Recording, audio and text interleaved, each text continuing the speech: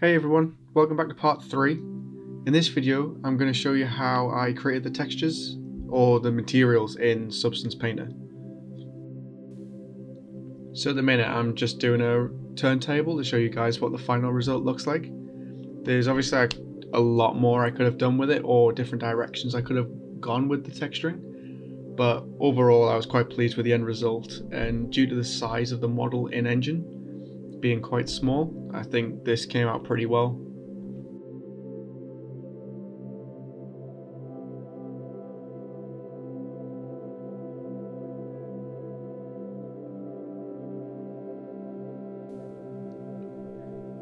The first thing I did to start the texturing process was actually apply a default metal material to the model. That was just to get an idea of lighting within the environment, because Substance has its own skybox system.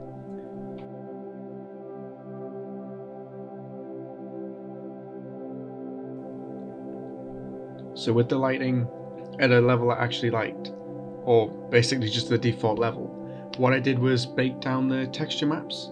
So even though I didn't have a high poly mesh, I used it self. That way I could get an ambient occlusion map, a curvature map out of it as well. It also provided a normal position, thickness and world space maps. These were all really useful for using Substance Painter's smart materials, as most of the stuff that I actually did in this was apply them and then control them through opacity and layers, and then just tweaking the settings in there.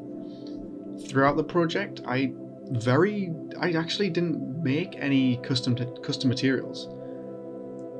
I think I downloaded one, which was the heated metal on the end of the blade, which I'll show you later. But for now, all I'm doing is actually selecting the faces and then applying meshes or applying materials to the mesh using a mask. That way I could block certain aspects off and texture certain things individually while keeping the colours on their own layers.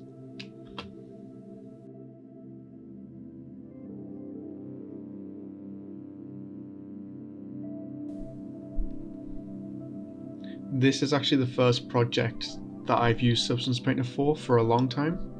I used it a couple of years back for some assets and objects and stuff like that, but it's been so long that I actually forgot how to use part of it. This is why here I'm actually going through selecting the faces so I can texture them individually. What I realized I could do after this point was go back into Blender and bake out a color map. That way I could have just used the colors that already existed on the texture that we placed there and brought them into Substance Painter, and then I could have used a color picker to select them. That way I wouldn't have had to go through and select each face individually.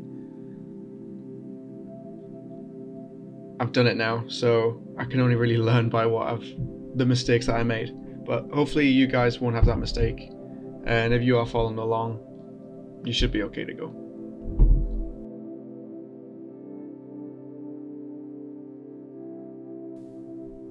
Again here I'm just doing the same thing. I'm just selecting faces and then using a mask to apply the material to them. At this point I didn't really go into much detail, as I just want to get the block color in place. That way I could see how it would look, and once we start adding dirt to the mesh or some finer details, we've got a little bit more control over it since everything's already in place and the layers are in the correct position.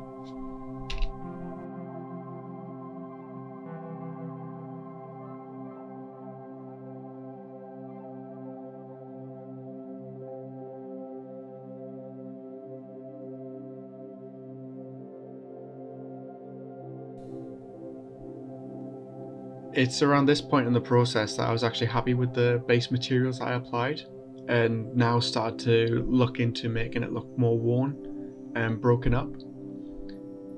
To do this, I actually just used a leather material, I believe it was, because it stood out enough from the clean silvers or the clean metals.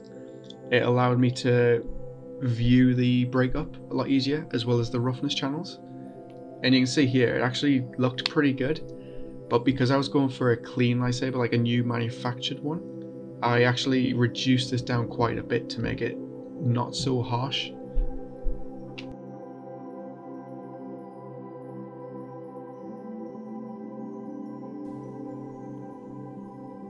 Substance painter's smart materials are so useful for being able to get that detail across, especially with saving time.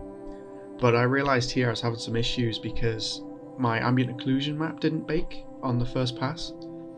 And after some playing around with it, I found out that my substance painter was using ray traced GPU calculations, I think it is. And that was causing an issue where ambient occlusion maps wouldn't bake down. So this took me a little while to figure out, but once I had, it made a big difference to the project and just brought that little bit of life to it, especially where it was in shaded areas and you just wanted that little bit more detail.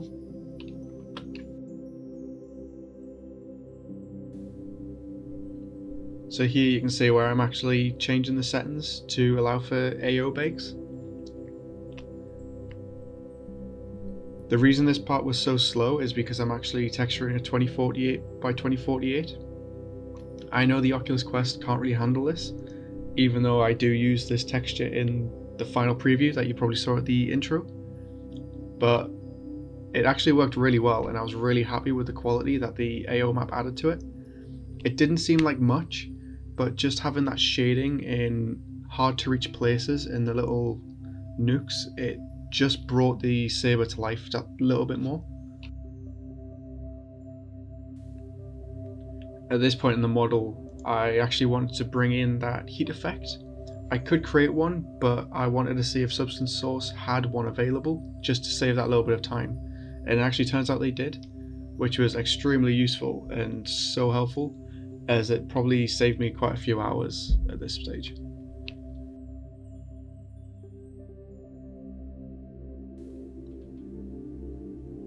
So it's actually super easy to implement. All I did was download from Substance Source and it automatically went into my Substance Painter library. And from there I just selected the meshes, or at least the faces that I wanted to apply the material to, with a mask. And then I brought that material directly onto it, where I could actually use the parameters built into it to control the intensity and the detail that was part of it.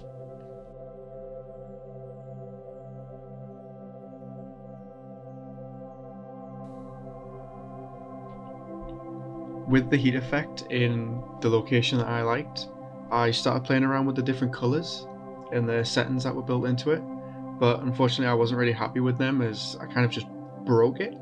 But it was really nice to be able to experiment with it and see the different kinds of effects that I could make, because if I do a future project then I then know how it works and where I could use it.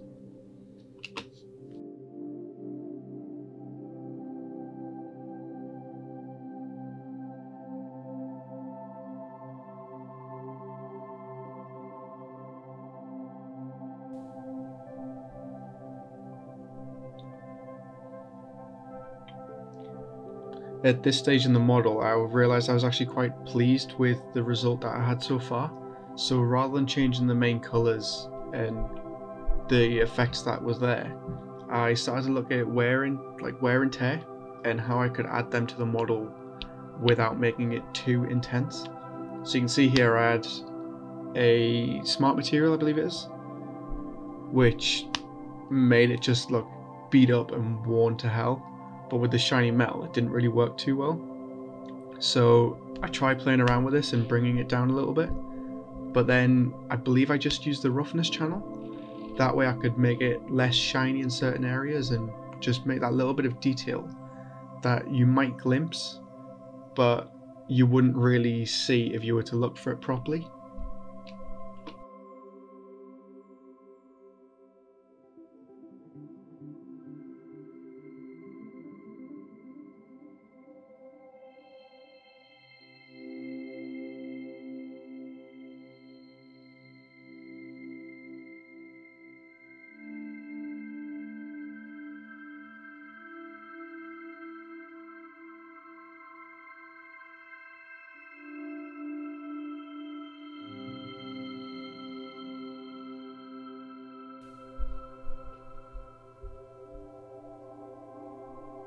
At this point in the build, I wanted to work back on the top of the guard area and actually try and bring in more detail to that. So I bring in, I think it's like a burnt ground dirt or something, like material, and then actually just apply that to the inside faces. Because the idea was that I could make that black and do it as though the inside of this guard was burnt and charred. That way it would sell the effect of the heated up metal on the outside. I think this worked really well in the end, but I probably could have done a little bit more with it to get that effect across, as I think it was quite flat.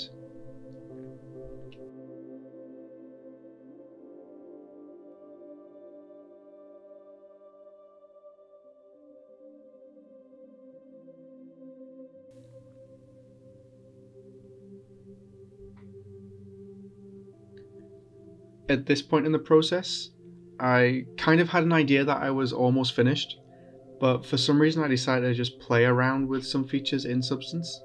So I added this like red leather. The idea was I could have made like bloody or something like that, and I tried using the particle effects within Painter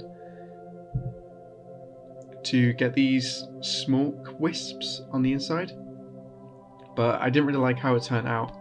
And I felt like I was getting to the point where I was about to ruin the model if I kept working on it. So to stop that, I stopped working on it, and I pretty much called it here.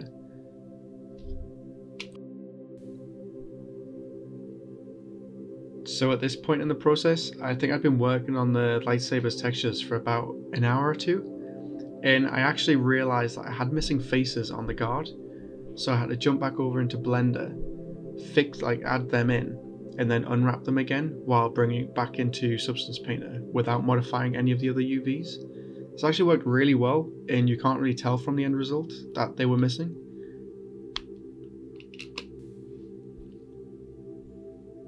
Apart from some minor tweaks here and there at this point, I'm pretty much wrapped up, and that was it. If you're new to this and you want to jump right in and get started, Substance Painter is so easy for you to get into.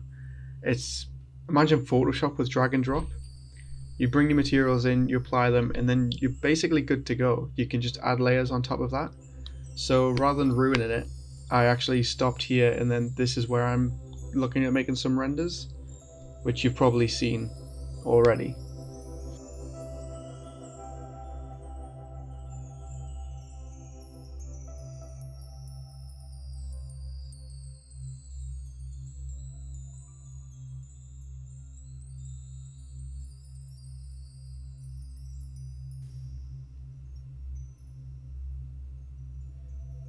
If you enjoyed this video and want to see more like it, please subscribe, that way you won't miss any.